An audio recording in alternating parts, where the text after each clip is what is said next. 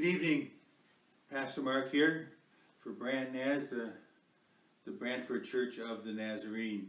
Thank you for joining us this evening for our midweek Bible study as we are looking at some of the images, some of the word pictures of God and seeing what He is like in His personal way. As I have typically done at the start of the study, I'll just wait a few minutes for others to log on, but just to give you some instruction as well as we do this. I would encourage you to, if you can, to take a Bible. It dawned on me last week when I said to a number of you, well, look at this verse or look at that verse, that you didn't have a clue what I was talking about because you were using your digital device, whether it be a tablet or a phone, and that's where your Bible is too, and you couldn't do both at once. So if you've got a real paper Bible, I would encourage you to get it and use that, but if you don't, that's okay as well. I'll try to remember to read the verses as much as possible. And as well, in the comments section, I believe at the bottom of your screen there, you can add comments as we go through the study. I might ask the odd question. I can't see what you're posting, but others can. And so it can be an encouragement to them and help them. I can't answer any questions you would have on there, but I can pick those questions up afterwards. So just feel free to put in comments there to interact with each other. I may ask some rhetorical or reflective questions, and you can answer me. You can just contemplate and think about those as well. So we'll just leave it just another half a minute more for more people to come on. But as you're getting ready, I would encourage you to take a Bible and open it to the Old Testament book of Isaiah. Isaiah chapter 5. Isaiah is just past or about the halfway mark of the Bible in pages. You'll find it there, past the Psalms and Proverbs and those books, and then you're going to come to the major prophets and the book of Isaiah chapter 5. We're going to be considering the first 7 verses tonight as we consider the image of God, the picture of God, the word picture of God as a vineyard owner. Might sound a little different thinking of God as a vineyard owner, but it's an illustration that would be very familiar to the people of the day. People in the New Testament days, people in the Old Testament days, vineyards were very common, and vineyard owners or vineyard keepers were well known to people. And so a lot of these word pictures that we're going to find painted in these 7 verses that we're going to find here are going to would be images that these people would be more than familiar with. They would picture that happening and understand that happening. So let's just begin our time this evening, and I will just offer a prayer, have a little time of prayer here as we come before the Word of God. Join your hearts with mine in prayer. Father, as we come to your Word, the Bible that you have given to us, I pray that you would speak to our hearts. I pray that you would reveal yourself in it, Lord, but not only just reveal yourself, I pray that you would reveal to us ourselves, and how those two come together, how you want to relate in our lives, how you want to work in our lives, how you want to see fruit come from our lives. I pray this evening, Father, that you would speak to us and speak to us clearly through your Spirit. We pray in Jesus' name. Amen. Think of a time, or imagine a time, reflect on a time when you invested your resources in something or someone else only to have it fail, only to have it not turn out like you expected. You've invested time, you've invested energy, you've probably invested resources of some sort, whether you material things, money, or whatever. You've invested it into something or into someone, and it has failed. It hasn't come out as you expected it to. How are you feeling? What are some of the thoughts and emotions that you went through when that happened? You had invested yourself into it, and I guess no better way to put it than it flopped. It flopped like that. How are you feeling?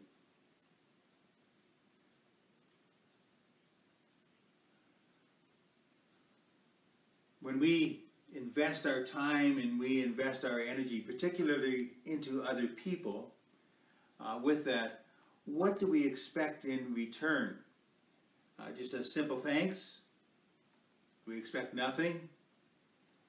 Do we expect visible results in the person's lives? When we invest into them, are we expecting to see something back from them that says, hey, it was worth spending time. I see a change in this person. It was worth spending time with them. It was worth putting the effort into that, being with them for that. Here's maybe even a more tough question, or a more personal question. Over the years, if it's been years, what fruit has the Lord produced in your life that would show that you've trusted in Him? Over the years, what fruit, or what evidence, what proof, if I can put it that way, has been shown in your life of the kind of fruit that the Lord has produced, of how you've responded to Him? What would be the evidence of that? What are the indications in your own life that there's been fruit produced?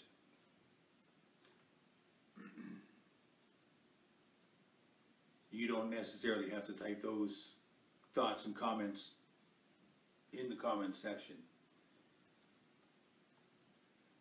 Some of us are familiar with the Vineyard, if for nothing else, to drive by them. Particularly those of us who live in the southern Ontario area and in the Niagara Belt. There's a lot of vineyards, a number of vineyards that we see there. What does a vineyard owner expect as a result of his labors? What does a vineyard owner expect as a result of his labors? He puts in all that labor, what does he expect?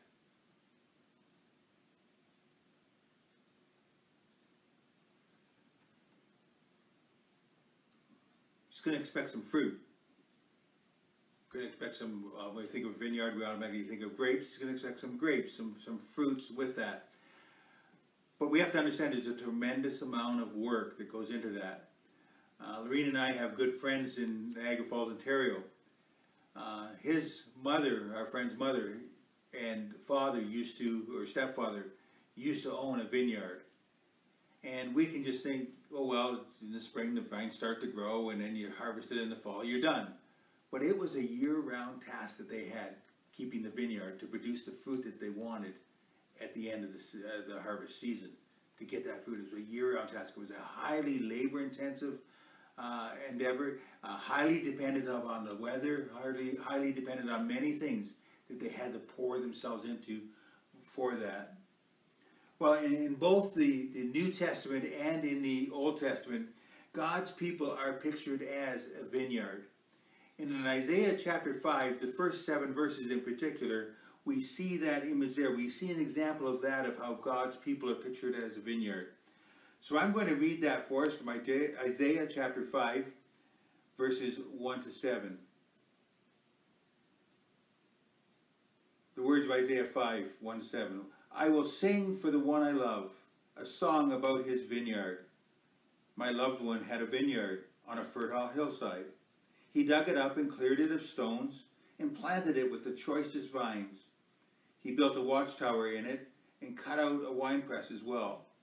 Then he looked for a crop of good grapes, but it yielded only bad fruit. Now you dwellers of Jerusalem and you people of Israel, judge between me and my vineyard. What more could have been done for my vineyard that I have not done for it? When I looked for grapes, why did it yield only bad? Now I tell you what I am going to do with the vineyard. I will take away its hedge, and it will be destroyed. I will break down its wall, and it will be trampled. I will make it a wasteland, neither pruned nor cultivated, and briars and thorns will grow there. I will command the clouds not to rain on it. The vineyard of the Lord Almighty is the nation of Israel. The people of Judah are the vines that he delighted in. And he looked for justice, but saw bloodshed. For righteousness, he heard cries of distress. Just pray with me. Father, as we look at your word now, speak to us through these words. Teach us what you want to teach us through this. We pray in Jesus' name. Amen. What is something you have done in life that has taken a long time? Something you've done in life, a task maybe, something you accomplished. Maybe it was getting a degree at school. Maybe it was building something. It could be any one of a number of things. What's something you've spent a long time, something that you took a long time and put a lot of effort into?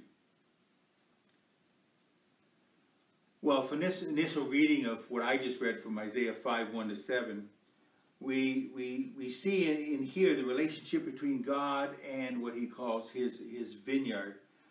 The vineyard owner put a lot of work into this.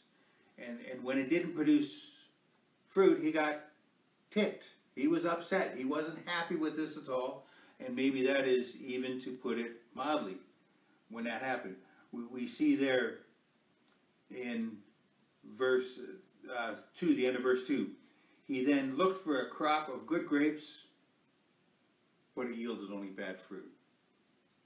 Verse 4, the end of verse 4, when I looked for good grapes, why did it yield only bad? How does the vineyard owner feel then? He's done all this work, poured all this energy into it, gone through all this effort, and he goes for the fruit, and it's bad. It's spoiled. Image I form in my mind is not a fruit, but have you ever poured a glass of milk and tasted it, and about 1.5 swallows in, you realize this is sour. You just want to spew it out and you can't get rid of that taste. Just what a disappointment. You were looking for a nice, refreshing glass of milk and it's sour. It's turned on you. Disappointment that you have in that. Well, the vineyard owner here, who is God, he looks upon his vineyard and he sees the fruit, expecting to see or hoping or desiring to see good fruit. And he sees fruit that is described here as only bad fruit. Why did it yield only bad that it had there? What are the marks of a fruitful life for God? When God works in our life, what are the marks of a fruitful life? Well, to look at a portion of that at least, I want us to turn to the New Testament, open a Bible to the New Testament book of Galatians. Galatians, if we can turn to the New Testament book of Galatians. And we are going to see in Galatians chapter 5, verses 22 and 23. We're going to see what some of this fruit is. If God is planting a vineyard and we're his vineyard, and he looks for fruit, I think it's a good indication when we see in the Bible of when it describes fruit. God lives in us with the Spirit of Christ living within us. He dwells within us. And so the fruit that's supposed to come out of that is this. Listen as I read for us, and if you've got a Bible and you're looking at it, follow along with us. But in verse 22, it says there, but the fruit of the Spirit is love, joy, peace, forbearance, kindness, goodness, faithfulness, gentleness, and self-control. That forbearance, another word that some translations or some versions of the Bible use, is patience there. So these are the fruit of what God desires from his vineyard. When we see fruit, we see it there. Practically speaking, though, what does that look like? When we see these things worked out of our lives, flowing from our lives, if it's coming from us as fruit coming from there, this love, joy, peace, forbearance, kindness, goodness, faithfulness, gentleness, self-control, what do those look like? What's a picture of that? Well, I would suggest to us this evening that a picture of that is Jesus. That's what Jesus looks like. When we come to God through Jesus Christ, he fills us with his Spirit. And he begins that process within us, that sanctification process, to conform us more into the image that he sees us as through Christ. Through Christ, he sees us as fully righteous. But through the Spirit, he starts to conform us more to that righteousness. He looks at us, if I can say, through the lens of Jesus to see us as righteous. But then he conforms us more to that image as we grow in our faith. That's the vineyard work. That's the producing of the fruit. If we see this fruit being worked out, we're going to see that. Now, here's a pet peeve of mine. A pet peeve of mine is when I hear people say the fruits of the Spirit.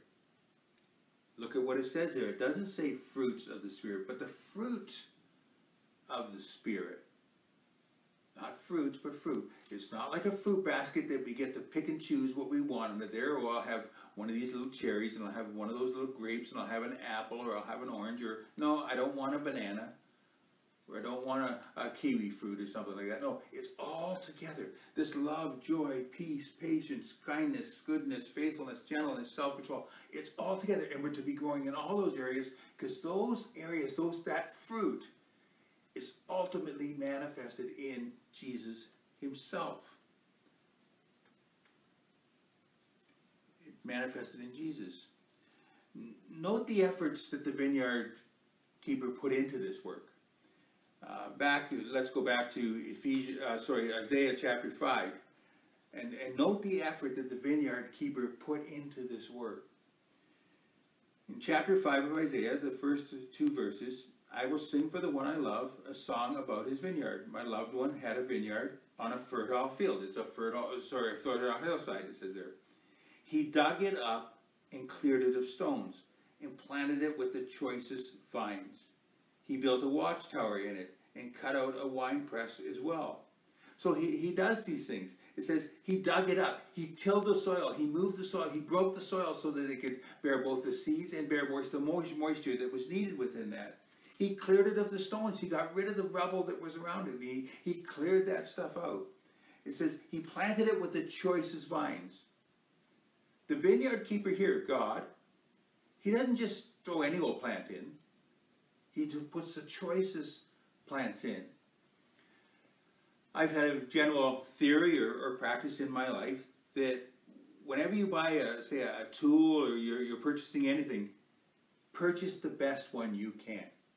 Now, don't get me wrong, don't misunderstand what I'm saying there. I'm not saying purchase the most expensive thing. Now, probably because the most expensive thing isn't always the best thing, but purchase the best thing you can. I illustrate it this way. If you've got $10 to spend on something, spend the $10 on it and get the best one you can. Don't spend $5 on it and say, oh, I'll take it easy and I won't get the best one I can. I've made that mistake enough times, particularly if it comes to tools or something. I've realized, spend what you can on the tools. I've not been able to always afford the best tool, but I get the best tool I can. So here he says here, when he has planted it here, he says, with the choicest vines.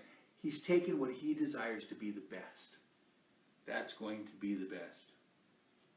It says here, when he dug up the soil, he planted it with the choicest vines. He built a watchtower. He built a watchtower to make sure to keep thieves away, to keep potential destructive animals away. To do that, so he built a watchtower to see that. He wants to protect it. He cut out a wine press as well. He's doing the whole show. Right from the beginning, getting the soil ready, right to the harvest time of getting the wine press ready to do that. So he's looking after it all. And we are his vineyard, not only because he loves us, but because he's prepared us. It says there, I will sing for the one I love. He loves us, yes, yes. But not only just because he loves us, but because of what he's invested into us as well. We are his vineyard because of what he has poured into us. Preparing can be a painful process. When we look at this digging up and we look at this clearing of the stones, even in our own lives, when we see some turning of the soil, some tilling of the soil, some fouling of the soil, when we see some stones being removed, that can be a hurtful process. That could be a difficult process. But he's done it for the best. He's done it for what he needs to. But look at the disappointing results, as I've already referred to at the end of verse 2 there. But when he looked for a crop of good grapes, but it yielded only bad fruit. And then verse 4, but I looked for good grapes, but it yielded only bad. The results of what he had there. What a disappointment. What a disappointment. Several years ago in the 1990s, our family lived in Saskatchewan. And there was a lot of cattle ranchers and a number of grain farmers there. In fact, we had one family in the church that they farmed, grain farming. They farmed close to, I think, 12 to 15,000 acres. Now, they didn't always seed that every year, the full amount. They had to fallow some of that and lay it over to replenish the soil. But I think it was typically 9,000 to 10,000 acres that they farmed. What a disappointment to have had put all the work into that and get something that's bad, that's not going to work. But what does bad fruit look like? We looked a moment ago of what the fruit of God is, what he desires for us. Well, let's go back there to Galatians chapter 5. And just before the portion that I read for us a few moments ago, there's another portion there that gives us an indication of what bad fruit looks like, of what we see when we see that. Galatians chapter 5, verses 19 to 21 that we see here. Read immediately before what I said. Let me read that for us. The acts of the flesh are obvious: sexual immorality, impurity, debauchery, idolatry, and witchcraft, hatred, discord, jealousy, fits of rage, selfish ambition, dissensions, factions, and envy, drunkenness, orgies, and the like. I warn you, as I did before, that those who live like this will not inherit the kingdom of God. So we see many of these manifestations of what bad fruit is. These are the things that are there. Now, I can look at this list, and many of these things I could look at and say, oh, I'm not involved in that. That's okay. Put it aside. But then we begin to look at some of those, and one word that catches my eye here when it says factions, envy. Can very many, if any of us, say, no, that's never been something that's got me. I've never been envious. I've never caused dissension or spoke ill of anybody else that could cause a division or discord like that. I think when we look at these things and we see these things, we see these things are not of God. He desires to replace those things with the fruit of the Spirit: the love, joy, peace, patience, kindness, goodness, faithfulness, gentleness, self-control. He wants to have that manifested in our life. He wants that to be the fruit of our life as it works out there. Let's go back to Isaiah chapter 5. Look at how the vineyard owner, or I'll read for us if you don't have a Bible there, how the vineyard owner responds here when he sees bad fruit. Now I will tell you what I am going to do to my vineyard. I will take away its hedge. The hedge was around the outside of it, protecting it from elements and things like that. And it will be destroyed. Not the hedge, but the vineyard will be destroyed. I will break down its wall, and it will be trampled. Nothing, no barriers protecting it for wild animals or people who can run through them. They can just trample them. I will make it a wasteland, neither pruned nor cultivated, and briars and thorns will grow there. I will command the clouds not to rain on it. I think of the New Testament book of Matthew and the Sermon on the Mount of Jesus, and when he declared in there that the rains rain on the fields of the righteous and the unrighteous. And yet here we see where God is saying for his people who have not responded the way he wants, his vineyard, who have acted contrary to what he wants, he is going to dry up those clouds. That's how upset he is over this. That's how he responds to that. That's how disappointed he is with this. When he looks at that, he says, I will dry up the clouds. Verse 7, note who the vineyard is. The vineyard of the Lord Almighty is the nation of Israel, and the people of Judah are the vines he delighted in. We are God's people when we've come to him through Jesus Christ. So these verses that we find here aren't about some enemy of God's. They are about his people when he sees them here. And he responds to them. He says, this is so awful to me. Here's what I'm going to do. I'm going to wipe them out. What's your response to how strong God responds here? I will make it a wasteland. I will break down its wall. I will take away its hedge. And the various things that he says there. Shocked? Or maybe we say, well, they deserved it. Maybe someone might say, well, don't they get another chance? We see God's response here. But we also note, For whose is the fruit of the vineyard intended for? What is that fruit for? Is it for each other? Or what is that for? When we look at verse 7, we see and read, the vineyard of the Lord Almighty is the nation of Israel. The people of Judah are the vines he delighted in. The vines are for him. He delights in those vines. And that's what those vines are for him. It says there that others look for justice and righteousness, or for righteousness, and he looked for justice, but saw bloodshed. For righteousness, but heard cries of distress. He was looking for these things. Where do we find ultimate justice? Where do we find ultimate righteousness? I would suggest to us we find the ultimate righteousness, the ultimate justice, or in Jesus. Through his Son, Jesus. We find that justice. We find that righteousness. God demands justice. He will be he is a just God. He demands justice. But he's poured that on Jesus. He demands righteousness. But that comes through Jesus and comes to us.